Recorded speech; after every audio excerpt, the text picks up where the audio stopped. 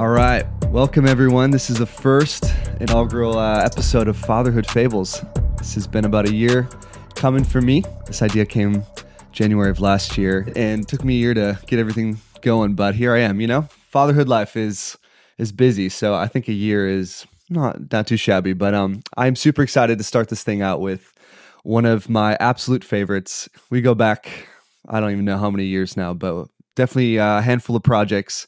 Yep. And at one point we were working on two films back to back, and he'd always make the joke that we were seeing more of each other for that time period than we saw of our wives. So we've gotten to know each other really through some of my hardest moments a couple years back, and he was just a constant friend and someone I really look up to. And he's actually the co-founder of BCA, which is Bethel Conservatory of the Arts. Which I know was a dream in his heart for many years. And it's been beautiful to see that thing happen over the last couple of years and just flourish. And we're going to hear a little bit about that and what he's up to now and about his kids and stuff. So David Noroña, welcome to Fatherhood Fables. So excited to have you, man. Man, I'm so excited to be here and to hang out with you. Awesome, bro. So just tell us a little bit about yourself, what you're up to, how many kids you have, all that good stuff. Well, yeah, man, we'll start with the kids. I joke that I'm almost Amish because I've got 4 kids and, kind of like Abraham and Sarah, I span from 5-year-old all the way up to my 3 teenage boys, eldest being 18, been married to my wife for going on 26 years this summer, man. Super proud of that.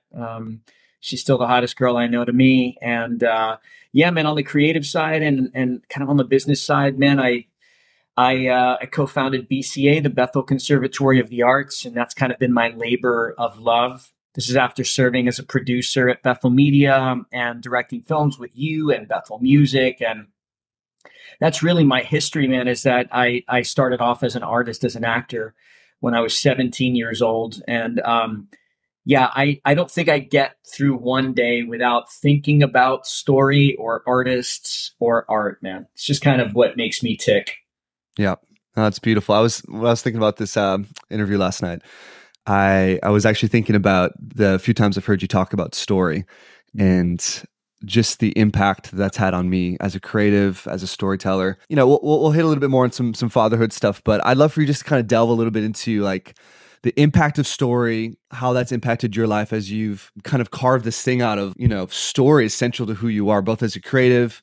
Mm-hmm. I'm sure your story of where you came from, your dad, your family, all of that. So just maybe that's not a very poignant question, but I'd love you just to kind of inside of the wrapper of story, like what has that done for you? Yeah, man. It's funny. I'll start with this thing that every story has a title, or usually every story has a title. And this connects with the theme of your podcast about fatherhood, because I asked the Lord a while ago, what is the title over my life? And it's actually an exercise that I do with my writers, and I encourage a lot of our artists to do it as well. It's like, if your life is a story, then it should have a title, and the title tells you what the story is about. A great title encapsulates, and it's almost, you can think of it as like the mustard seed of the story. In the title, you get a sense of what the theme, the type of story, the tone, the focus, the objective of the hero and the protagonist, all of that should kind of be felt or hinted at in the title. And the title over my life, when I asked the Lord that, he said to me, you are creative father, fathering creatives. A creative father, fathering creatives. I'm a creative father because I happen to be a father. But there's different types of fathers. There's a protector father. There's a warrior father. There's a provider father. There's different kind of qualifiers or descriptors or adjectives that you can throw in front of father, and they're all valid and they're all beautiful. Yeah. And I think every father has a superpower or something that they're really great at, that they just have this God-given gift at. And mine happens to land in this particular thing, but it also describes for me then my own needs and my own wants. For me to live and breathe, I have to stay and be creative. But then it also describes what kind of father I'm going to be. So how that plays out for me is, we read and we tell a lot of stories. Like, one of the currencies in my home is stories, whether it's watching something with one of my sons or my daughters or talking about it or having read, bedtime story in my house was like the Holy of Holies. And so I'm a creative father. But then the second half of the title over my life is Fathering Creatives. And that gives me my mission statement. It gives me my objective. Day to day here at BCA, I know that what I need to be is a father to creative. So not only am I described, but I get my mission statement just from the title. And that's just, we could talk on and on about story. If you look at the hero's journey, all I'll say about that is God did it first through the Mm, gospel. yeah. So when you actually study the hero's journey, there are points in it called the supreme ordeal. Well, that's him in Gethsemane, sweating blood.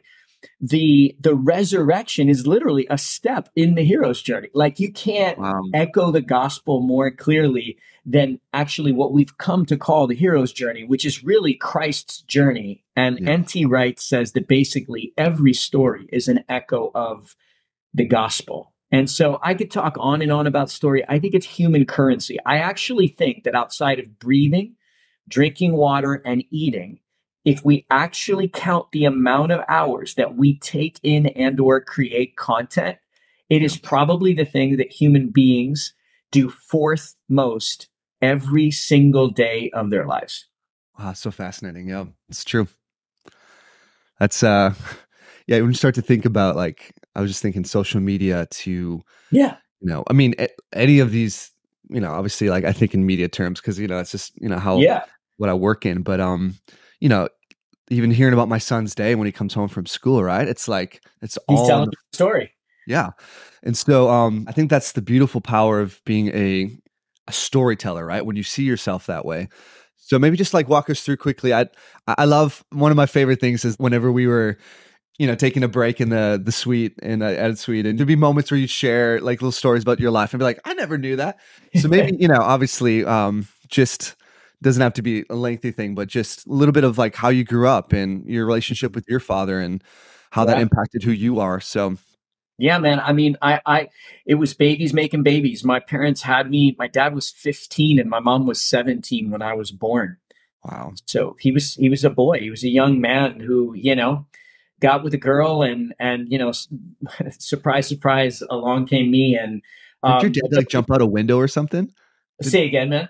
didn't your dad like jump out of a window, or like when He you did, got man. caught? Yeah. Well, yeah. At one point, I think my uncle and my grandfather came home and caught them both together. They were teenagers, not yet married, and but they fell in love. And I was a surprise. And he was so young, he literally couldn't get up to. He had to get like parental consent to come up to see me get born. Oh my That's gosh. how young he was. Wild. He did the best that he could. My parents are amazing, amazing people. We had some rough patches. My dad, most of my childhood there was addiction. There was pot and cocaine and LSD. It was the 70s going into the 80s. And so, but now he's like vegan and better shape than me and completely clean. He doesn't even drink. Wow. If parenting had like a high school yearbook, my dad would definitely win most improved. We have a deep and beautiful connection now, my mom and I. She's moving to town. And so, but my childhood, man, was pretty, and my parents and I, we've talked about this, like, we're all good. I've done the counseling thing, we've done the reconciliation and forgiveness thing. But I grew up figuring out how to raise myself as well, not because I wasn't fed and I had parents around, but it was a little bit chaotic. They were just trying to figure themselves out. And Yeah. so that was, I think, probably that my childhood, as everybody's does, I think was probably the most formative thing. And I'm still walking out both the good, bad, and the ugly of that formation, because sometimes, we form ourselves around the gnarls and the curves, and we then later on have to discover, hey, I think that maybe worked to survive when I was 9 or 10, but maybe not great for Absolutely, yeah. raising my kids. um, but Totally. yeah, man, I mean, that was my journey as a teenager growing up in the barrio. We were working class, poor people. First time I ever got on a plane was to go to Carnegie to study and to go to conservatory and to become an actor. And my journey to fatherhood was, half of it happened at first without the Lord. And so I made a lot of mistakes, and it was rough and it was tough. And I'm still figuring out parts of me that aren't always great, and trying to understand why that is what it is. But my wife and I, one of the things I am proud of, because we both came from divorces, we just fought. We fought for our marriage, fought for healing and for growth. And yeah, dude, I mean, we're still standing strong on the same team. As I like to say, we've decided to stand on the same team.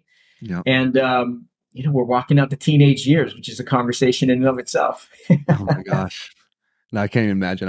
My oldest is 6. And sometimes the conversations we're starting to have, I'm like, oh my word, like just Yeah. opinions. Like he's the sweetest, but the opinions are, just becoming more firm. And Oh yeah.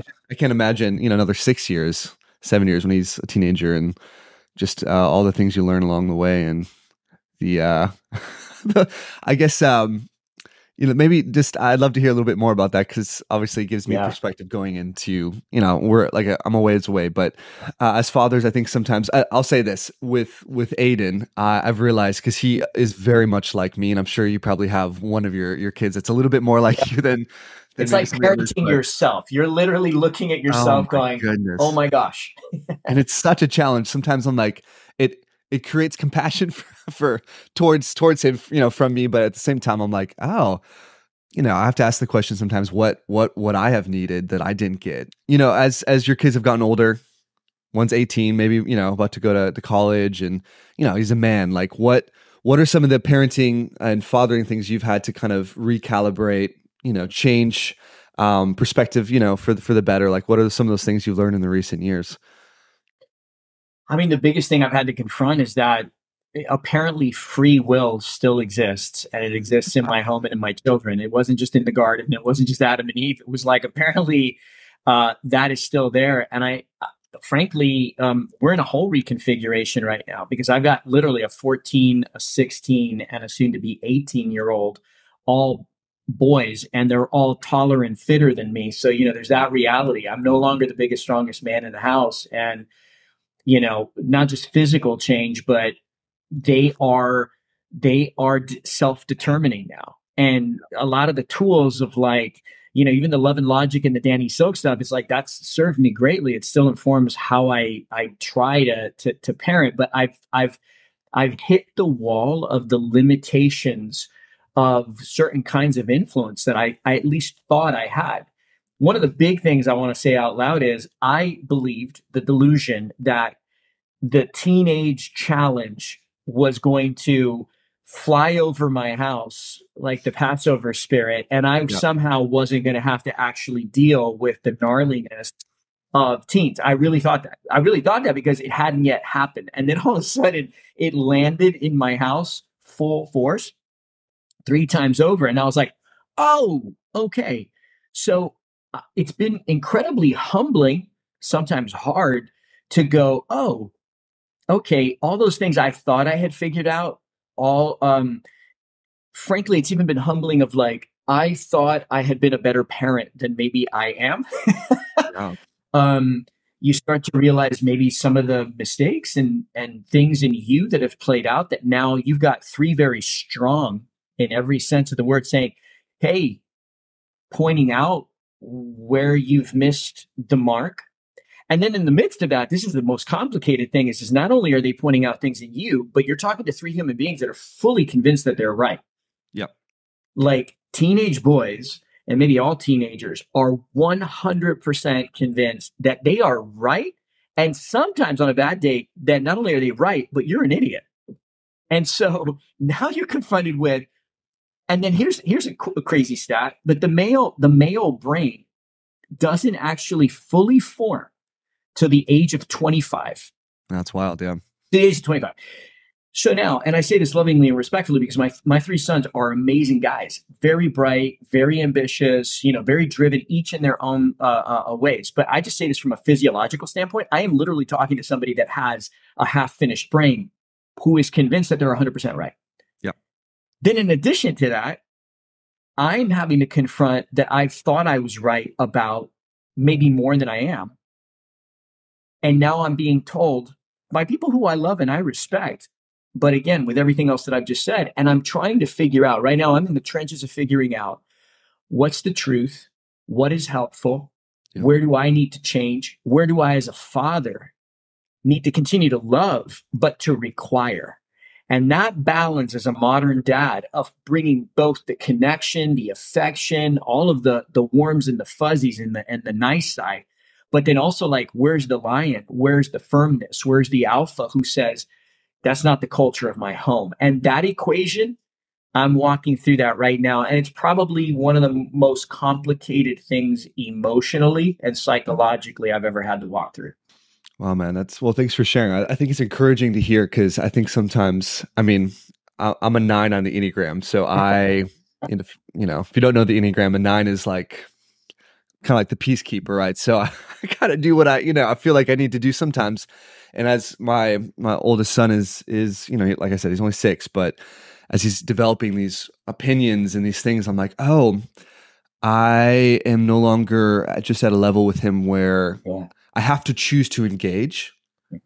I mean, obviously he's not a man yet, but he's starting to ask questions about Oh yeah. like how valid is my opinion? How strongly can I push up against you without you coming back at me? Like what kind of Yeah. level of discussion can we have? And these things. I've just I've started to realize like, oh, I need to be okay with a bit of mess, and even like his level of like coming back at me sometimes. Obviously, we there's rules and there's ways that we engage Sure. with mom and dad, and especially mom. I always say, hey, that's my wife. Uh-huh. If he gets a little cheeky, but I'm allowing him to kind of have a little bit of that experimental space with me that kind of says, hey, like, I don't need you to get things perfect all the time. With having 3 boys, I'm sure the energy sometimes is, trying to, like I heard someone say once, trying to keep, or maybe it was you, keep the G.I. Joe out of their butt, like, well, like, please don't do that, I'd love to hear a little bit too with your fourth being daddy's Girl. daughter, like your baby girl, like what's been the dynamic of that of, okay, wow, I have my princess.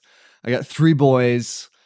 I'm working on being a dad and we're in teenage years, but also like, okay, now I have this part of me that's like, I think you told me the other day, you guys have watched The Mandalorian, 3 times through. Yep. And like, you have this beautiful relationship with her that's probably in some ways contrasted, Yeah. what it is with your boys. Just maybe how you've navigated that. What does that look like for you? Yeah, man. I mean, on the boy thing, real quick, when I always felt more comfortable around women because ultimately, after my folks got divorced, I was with my mom and my grandmother a lot. A lot of my mentors in life have been female teachers and stuff, and so it's like I always had this like maternal and then lover relationship with women. Pre Lord. It's like I had a lot of girlfriends, and then so women were always a huge component of my life. I didn't really start figuring out what masculinity looked like with masculinity, like guy relationship, friendship, because it's just so radically different. And so I always felt more comfortable relating and talking to women. It was always easier for me to do that because it was what I was accustomed to. And then all of a sudden, God pulls this curveball on me and gives me 3 boys. I was always convinced I'd just get like 3 daughters or something like this. And I was like, oh, easy, great. I understand that. I thought I did, by the way. I thought I did. Uh, with 3 boys, what I've learned is like, the first place they're going to wrestle is with dad, and it starts off physical. Now the irony is like I never really had that relationship with my dad. It just wasn't who he was, and so I never really, like, not that I can remember, play wrestled with my dad. And then all of a sudden I've got these little creatures that are showing me love Wow. through physicality. And so much in our society has kiboshed that and like kind of crushed it and said it's ADD or it's bad. And, I'm not saying that there aren't some things that, behaviorally that we need to look at with boys, but frankly, most of the world just isn't made for them. I mean, sitting around in school isn't made for them.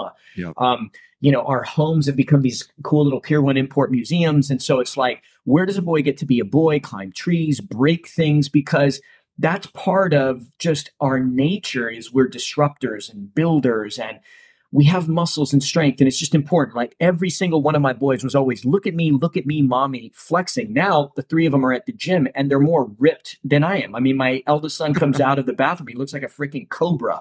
His back's like, rah. They're all talking about calorie loading and creatine in my house. My food bill is a mortgage right now. I'm not joking. And but on that thing of Aiden testing with you, what I've learned is it starts physically Mm. and then it moves to verbal and to psychological. And this idea of testing, there is a form of it that's rebellion and dishonoring. There is that.